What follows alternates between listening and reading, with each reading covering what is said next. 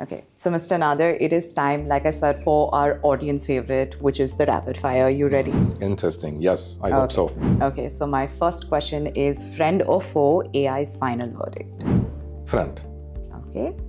Biggest green use of AI that you love? There's a project by NVIDIA called Earth 2, which is a virtual copy of Earth. I love this project. Please go ahead and check it out. It's amazing. Okay. Most underrated sustainability issue? Water pollution and water consumption. Okay. Dream AI invention that you wish existed today? That anything would be printed on demand.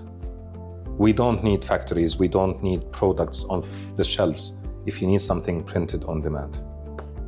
Very, very interesting. And in 50 years, does AI or nature win? Nature will always win for millions of years. AI can help us preserve nature, but nature would definitely win.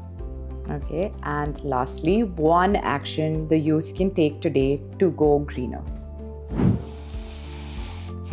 Interesting. Just look at your consumption and everything.